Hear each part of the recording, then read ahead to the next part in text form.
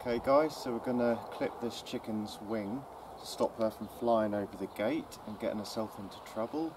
She might go into the road, get hit by a car, anything like that, so we're just going to stop her from flying over that gate. And we're going to do that by clipping one wing. Just need to clip one wing because it will tip her off balance and that will be enough. So we take a look at her wing. So we just need to cut off the primary flight feathers, which are these ones across here. Don't cut into this bit, and you don't really need to cut these secondary flight feathers here. It's just these primary flight feathers. And the way we're going to do that is with a sharp pair of scissors.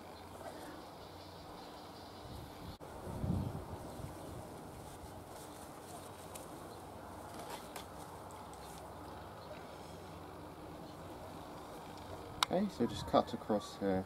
Won't hurt the chicken, it's just like cutting your nails.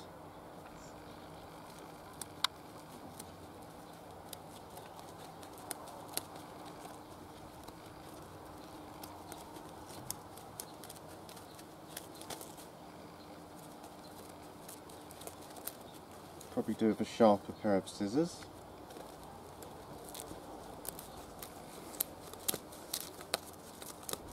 It's not hurting her at all.